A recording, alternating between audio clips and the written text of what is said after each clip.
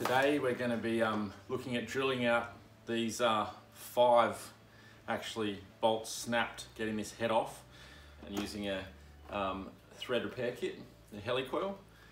So basically the way these work is you drill these out, make sure it's right down the center of the bolt, and yeah, basically tap a new thread with this larger tap, the same gauge as the bolts, but it's a larger tap, and then you put in these, basically a spring. So yeah, basically with this guy, turn that spring down into the new thread you've created, and there you go. So it's a new thread and it's stronger than the original. So very, very good system. I love it. So I've drilled right through these bolts, these broken bolts with the 1/8 bit. You need to be very, very careful. Take your time. Make sure you don't snap any drill bits inside what you're drilling, because if you break a drill bit down inside one of these, that's hardened, and you're gonna have trouble getting that out of what you're trying to repair. And now I'm going up to a 4.5mm bit, just working my way up from there. And you can see I've obviously blocked the cylinders with rags, and the exhaust side is all blocked up as well, just so that no shavings go down there. These out, and when I take these out, I'll have the motor upside down, so that I'll pull these downwards and all the shavings come out. Last thing you want is shavings inside your cylinders, so go with this 4.5mm.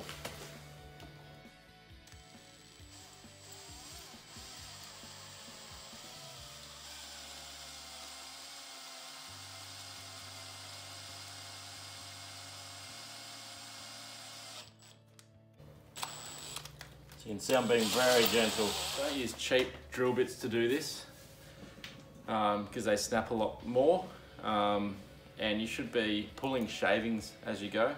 Here we've got the 6mm. So now I'm up to a 7mm bit. Let's blow them out now. Watch your eyes.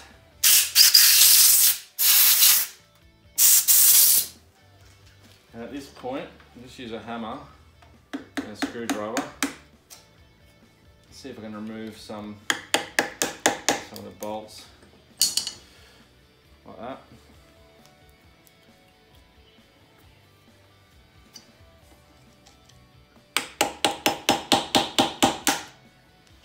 Now this is the size I need before I cut the new threads. So I'm going to take my time and do the best I can.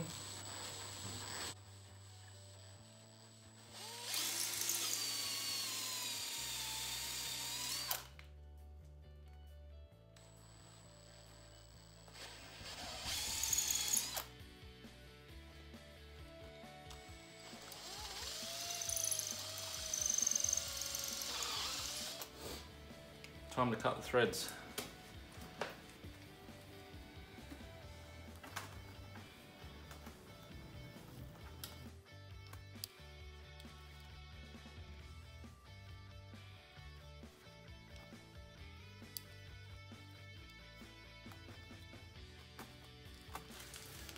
So I'm going to put this Helicoil in now. So it's got a little lug on the back, and this tool has a slot in it. So basically, yeah, just slide it on like that. I like to put a little bit of Loctite on it. And you don't want to cross thread this as you put it in.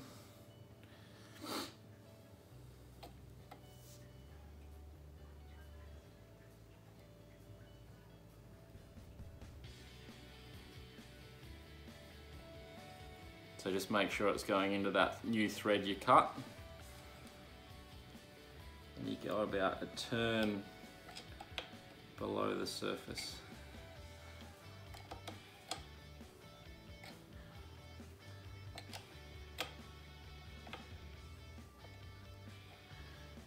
Yeah, you just want that last coil to be, make sure it's in a groove. And then you've got this other little tool, and then you just break off that little tag, so that's off. And there you go. I'll bring that over. So, new thread.